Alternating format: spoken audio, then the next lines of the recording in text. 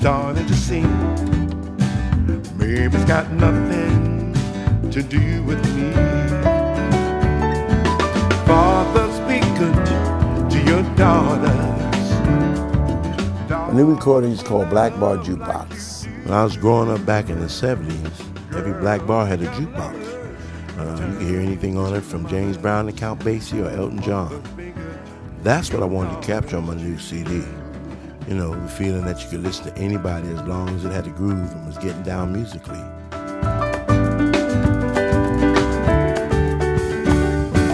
Oh, you see that skin?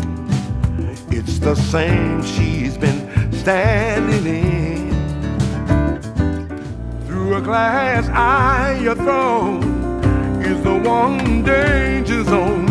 Take me to the... Well, the CD, which is produced by Brian Bacchus, if you're not familiar with him, let me tell you about him. He worked with Norah Jones. He produced the Grammy Award-winning jazz vocalist of last year. This year, Gregory Porter, so I'm just enamored to have him with me.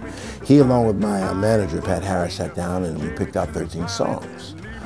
With some special guests on it, you know, Yotam Silberstein on guitar, Bad Cat.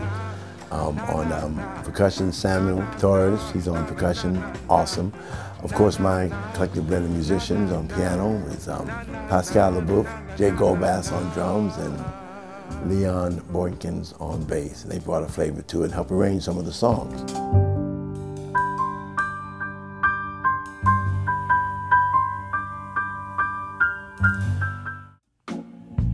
Your looks are laughable.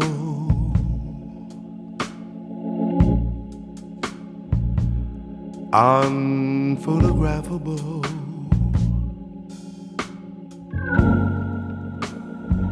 Yet you're my main thrust of my musical education came from my mother. My mother was from the first graduating class from the School of Performing Arts here in Manhattan.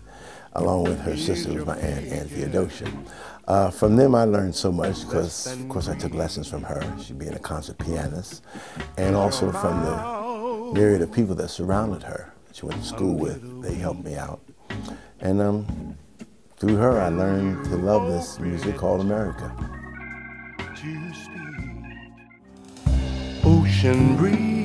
As of late, I'm doing a number of projects. I just got back from Russia with the Russian orchestra, and I'll be touring with them.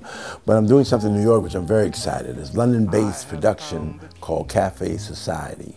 They're by Alex Webb. It's a story of the 40s Communist Party and jazz in Harlem, and I have the lead role. I hope I can step up to the mark with it. I'm learning the songs now.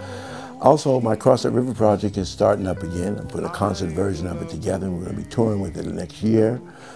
And a lot of other ditties, you know. I'm with Monty Alexander here in the fall. We're doing a Kingston, Harlem reggae thing, a la Nat King Cole.